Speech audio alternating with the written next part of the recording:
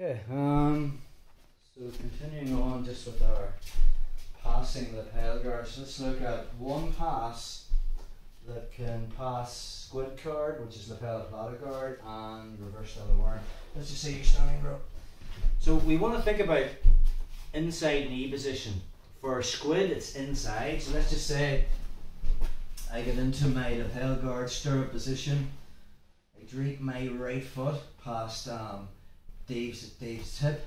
I want worm, but Dave's being really smart. He's keeping this leg back. Just put that leg forward. For me to have worm, I'd want to be swinging this one down, passing to ring worm, and now I'm into worm guard. So he knows to keep this leg back. That's the perfect time to go for squid guard. So from there, if I have no access to his right leg, all I'm going to do is I keep the foot draped over his hip. I just reach inside with my right hand, and I physically pass the lapel from my left to my right. Two ways of playing squid. I can play it facing David, where I can make a grip on the pants, push to put him down and all that jazz. Just stand up again there, bro. Or I can spin, which is the way I like. I can spin to the back. Now if you notice from there, I've got inside knee position with my right knee inside his left knee. This allows me to open up into omoplatas and lasso sweeps and stuff that we can do from there. That's from our squid guard position. So David's on the bottom. I have a couple of preliminary squid guard escapes that we'll just add them in too. So Dave's playing worm. He wants this. I take it back a step. So all he's going to do is keep the grip with this hand, swim inside, and then he passes the lapel to here. Okay. So from this position, if his elbow isn't tight, the easiest way to get out of lapel guards is just to unwind the lapel. So watch, if there's space, I'll just bring this leg out, and now from there I can start to get into my cradle pass control and start to go through here and do all that stuff. But nobody's going to do that. Just again from that position. Perfect. So he keeps it tight. So another thing I can be thinking about is his elbow's tight and I can't physically lift my heel through that space. I'm facing David. I'm just going to turn 90 degrees this way and pull my foot out. From there it's the same thing. I'm running this way, starting to get into control positions again. The time to hit them is in the transition when they've just latched on the squid and they haven't really focused on what they're doing. So one more time on that. So this leg's back, he hasn't got worm, he swims inside and gets squid. I'm immediately turning, ripping this leg out, and now I'll be pinning this knee, getting into passing positions. So let's look, he's fully locked on squid. This reverse stack pass. So we're in our position. Again, David wants to invert, so he'll be spinning around and looking to get that knee inside. The minute he does, I want to remove that. So my free hand is just going to make a grip on the pants and I'm pushing him laterally this way. My right hand comes underneath between the lapel and his leg and finds this. If you've noticed, my right arm is actually shelving David's knee. He can't get it inside, which is the position he needs to be able to play that game. I just push his knee to the mat and then I walk around. I cross face him. He still has the lapel. It's my legs versus his arms. So he just sprawl out and now side control. Let's get another angle on that. So David's getting into squid. Okay, he swims inside.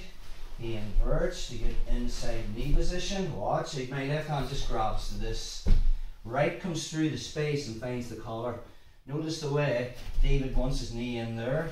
This is already making a shelf. I just push this to the mat and then run around this way. He still has the lapel, no problem. I get some kind of head control, cross face. Now I just sprawl back and now I'm in the side control. I can even do this if he hasn't, if he's playing the front kind of squid. I just have to manufacture the angle myself.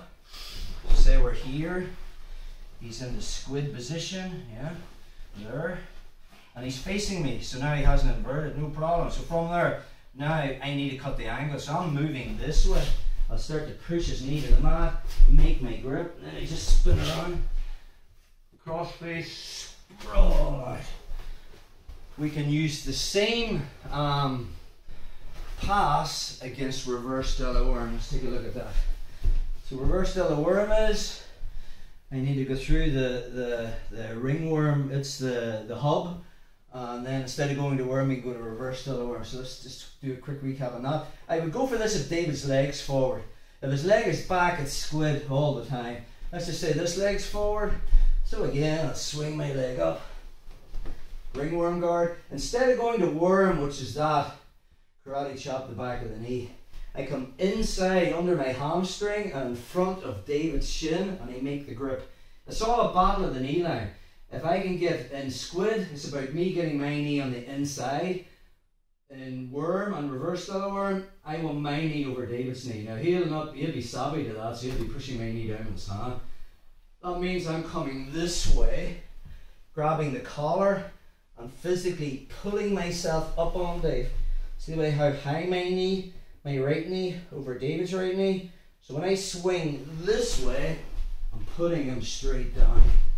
That will be the go-to move from reverse delta worm. I want my knee above his knee.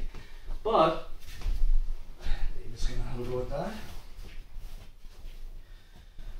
So he looks for a ringworm guard. This leg's forward, so he's just gonna be going straight to ringworm guard. But now he's gonna switch to the reverse delta worm.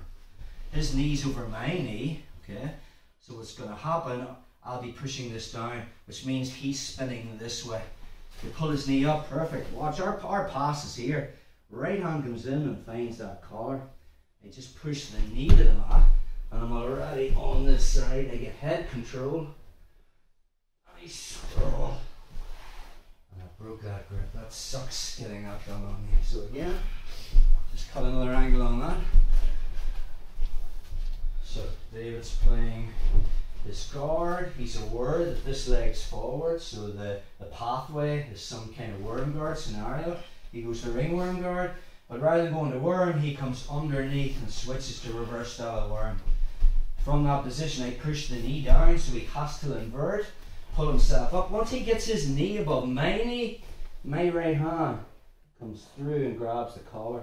I just push his knee down, walk around his head, get head control, and I just sprawl.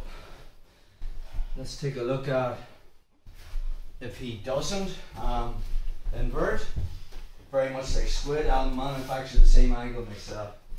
So he's playing worm guard, or reverse delta worm, osh. Okay. And he comes into reverse delta worm. Perfect.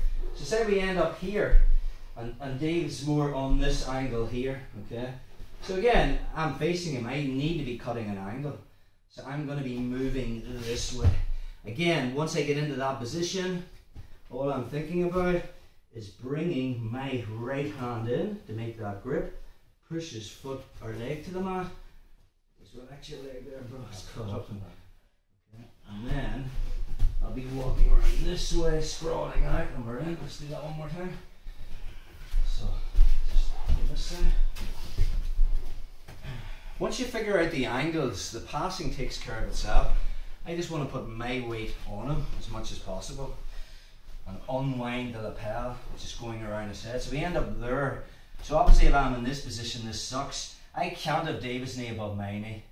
If it is, he's going, the sweep's there. So I'm immediately pushing this down, but I'm also moving this way, cutting that angle. So once I push this leg down, my hand's coming through the space. Once I get to there, I'm just moving around. Again, there's our split pass. Once I get to there, win the underhook, head goes in the mat, and then we move into side control. So, a couple of ways of dealing with squid guard and reverse delta worm.